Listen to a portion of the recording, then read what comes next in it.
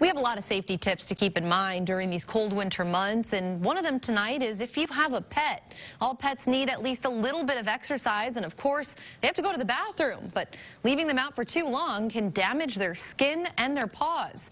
It can also get hypothermia or frostbite just like you can and just as quickly.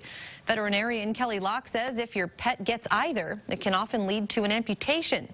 The most commonly affected parts are their tails, paws, legs, and ears.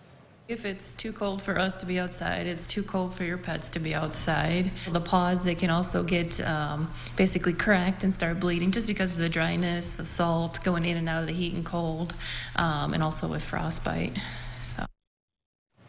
If your dog does happen to stay in the cold for longer than anticipated, warm up a towel in your dryer and maybe wrap it around them. Other ways to help if you start seeing signs of frostbite or hypothermia in your pet, professionals say take them immediately to a local vet.